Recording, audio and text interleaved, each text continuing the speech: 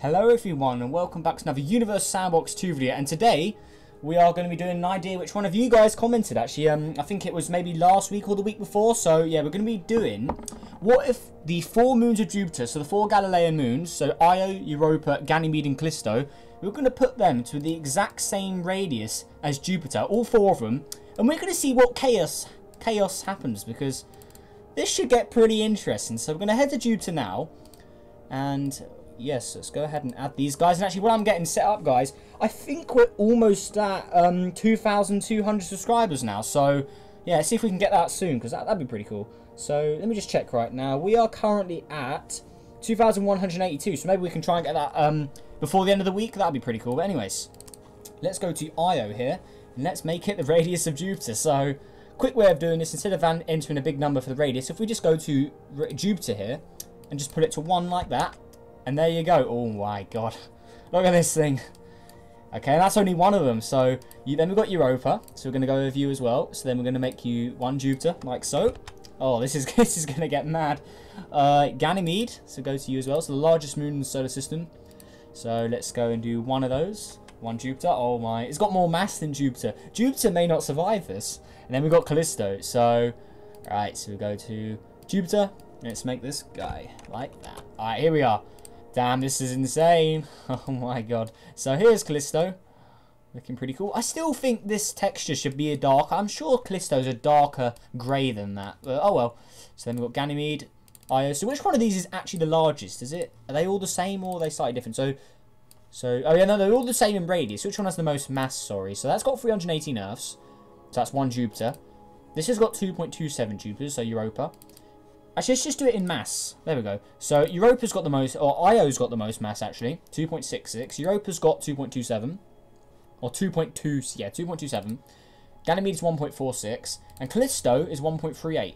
So, Jupiter is actually typically smaller than these guys. In mass, anyway. Radius is all the same. So, I don't think Jupiter's going to survive this. So, this could get interesting. Just look at this.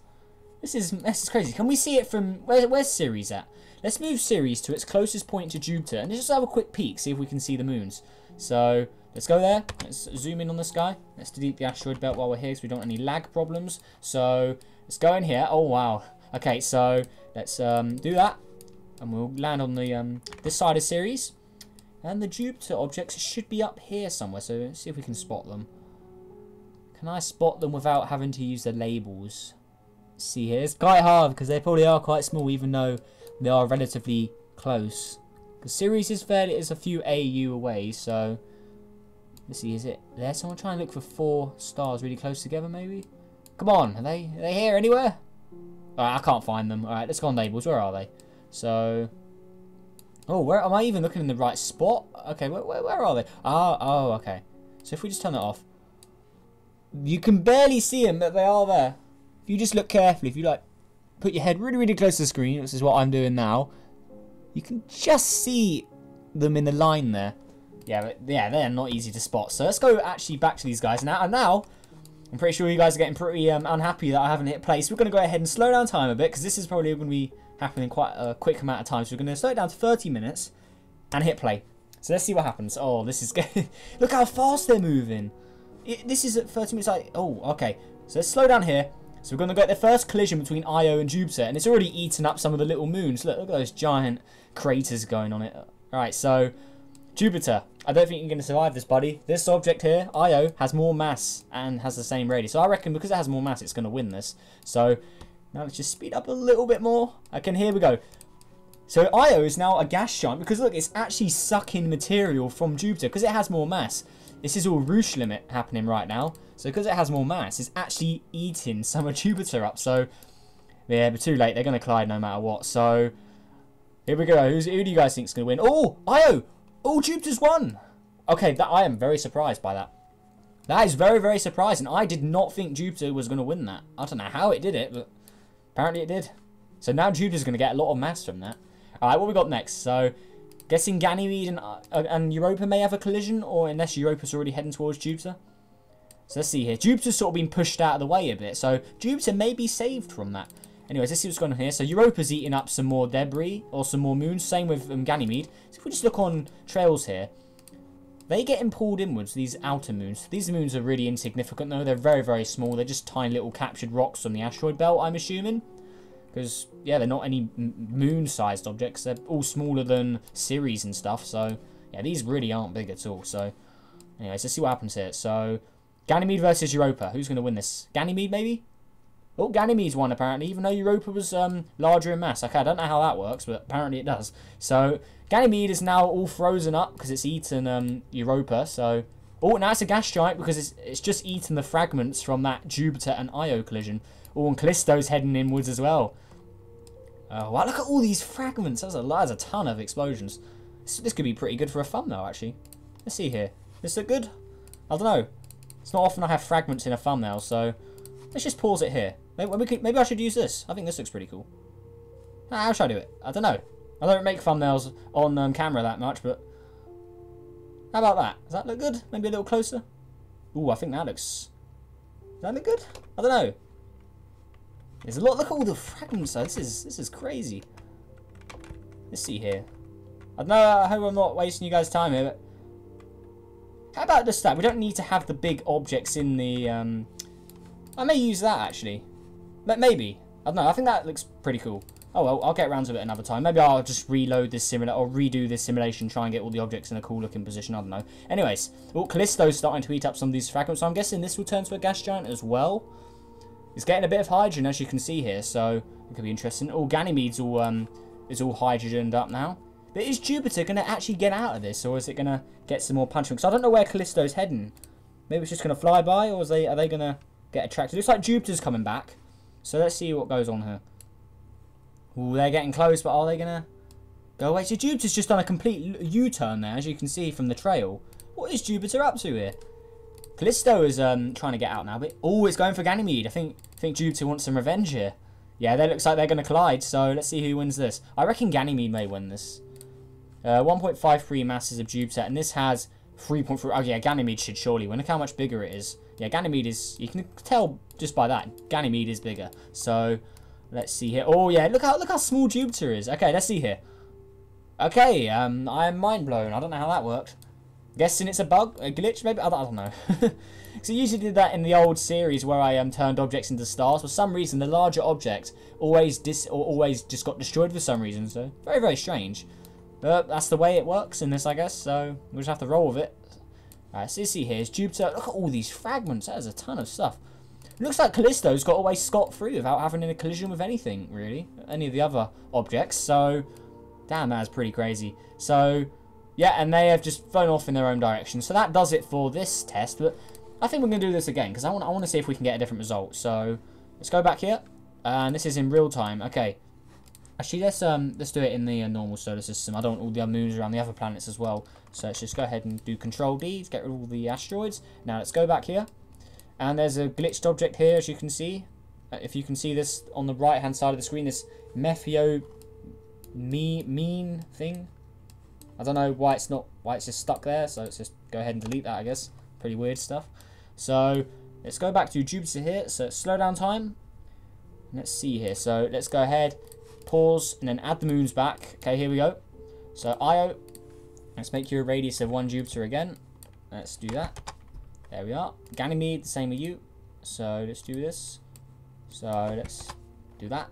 Europa as well with you. So we'll probably get the exact same stats as last time since I'm doing everything exactly the same way. And then Callisto over here. I want to get Callisto in some of the action. That would be pretty cool. So let's go to Jupiter and then go 1. There we go. Okay, looking good. So let's turn that option off on Jupiter just to make it all a fair test. So yeah, all the radius is off. So the only thing that's different between these objects is the mass. And I'm guessing the density is probably quite different. 1.33, Europa's 3.01, Io's 3.53, Ganymede is 1.94, Callisto's 1.83. So yeah, Jupiter's density is the lowest here. So maybe that plays an effect. I don't know. Like I said in previous videos, quite a long time ago, I'm not the smartest on density. So yeah, that's my weak point in this game, I guess. So right, let's go ahead and hit play. Oh, we're in the year 2014. I didn't even realise that there's time zones. I've never seen that before. I've never even pressed that. So hit play. Let's see what craziness we can get. So let's see here. So I'm guessing Io's going to go for Jupiter again since they are clearly the closest. So let's see what happens here. I want to get some action with Callisto though. Oh, Io's already eating up the same stuff. So same, pretty much exactly the same as last time. But anything different going to happen here? So, okay, it's completely eating Io up. Oh, Callisto looks like it may be in some of the action. So Europa looks like it's going to go for Ganymede, maybe? Or maybe Ganymede's going to go for Jupiter? Oh, Europa's picked up some of that material, though. Okay, Ganymede's definitely... I want to say it's going for Jupiter. I don't know. Let's see here. Okay, yeah, they're definitely going to collide. And then Callisto and Europa maybe as well. Oh, they're getting very close. Looks like they're in like a binary orbit. Looks like we've got 2 binary orbits going on here almost. So... Or is Ganymede actually going to like sustain its orbit around Jupiter? Because that seems pretty risky. And Callisto and Europa. Yeah, these guys. So it looks like these guys have sort of... Yeah, they formed a binary orbit as well. Look at this. Look at what is going on here. Look at this. And the whole Jupiter system is wobbling now. Look at all these asteroids and all the other Jupiter moons that are all unstable because of these events. Pretty crazy stuff. But Jupiter and Ganymede are very, very close. If Ganymede or Callisto gets close to... or if Europa and Callisto get close to Jupiter and Ganymede, I reckon a lot of trouble is going to happen. So... Let's see here. Is anything going to happen? Oh, Callisto. I really want to see what happens if Callisto gets too close. Oh, and there we go. They've just been pulled. Oh. Okay. Oh, and then Callisto's just been ejected again. Oh, my God. This is insane. Oh, Europa and Ganymede. Very, very close there. So, let's see here. Let's keep it back on trails. So, yeah, they're all in like a quadruple sort of system here. But I really don't see how this is going to survive. There's no way this is sustainable. This is going to break eventually. See, look how close that is. That's like, if that was the moon and Earth, Earth would tear the moon apart because of how the gravity being too close. You can see these guys are hotter in temperature because of their tidal forces. As it gets closer, it heats up, and then as it gets further away, it will gradually cool down. Yeah, so you can see there.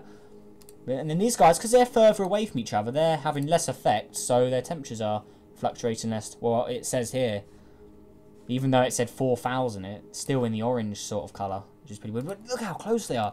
If these guys get too close to these, like, this is going to cause some real trouble. So I really want to see these, like, maybe there. Ooh, that was a very close one. As you can see, though, they are surviving a quadruple orbit right now. I'm very surprised with this. This is pretty weird stuff. So just look how close they're getting. I really want to see these guys collide. Oh, look how close these are. How is this working? how does this work? This is crazy. Oh, and surely they're going to hit sometime. Oh, and there you go. Oh, and you see that sort of chain reaction there because I think it was because Callisto hit Ganymede, it bumps Ganymede into Jupiter. So Jupiter just got a free win there. Ganymede had just taken a collision and it got bumped right into Jupiter there. If you want to check that out again, just put the video back a few seconds. But that was pretty cool. And then Europa gets away scot-free this time. So. Yeah, that's definitely not coming back. But I'm pretty surprised with that. We did have a sort of quadruple orbit going for quite a while. Like, it's definitely going for a few hours at least, because we're traveling at 7 hours a second.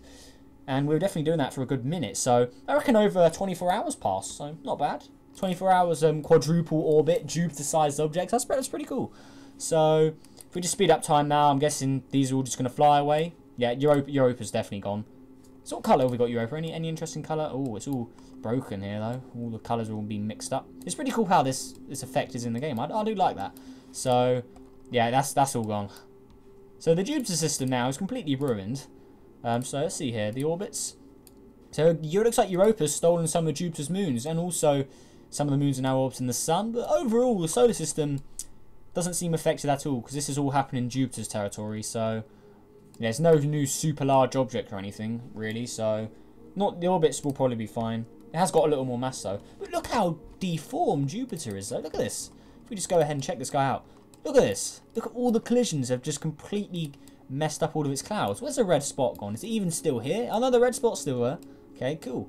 Look how ruined Jupiter's clouds are. Look at this side. That's pretty cool.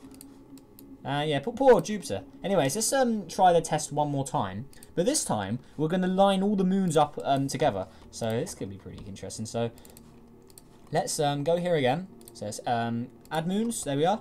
Alright, so Io, we are going to move you first. So let's hit play, just so it speeds up. Okay, so they're orbiting.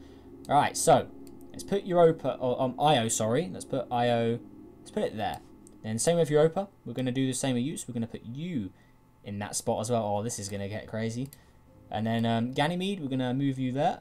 So all in the line of Jupiter pretty much. And then Callisto. So Callisto's a lot further out, so we'll definitely get involved less in trouble. So, alright, these guys are all lined up pretty much now. So let's go 1 Jupiter. Oh, this is going to be crazy. Look, these guys are already going to collide. Well, we're going to play it like that.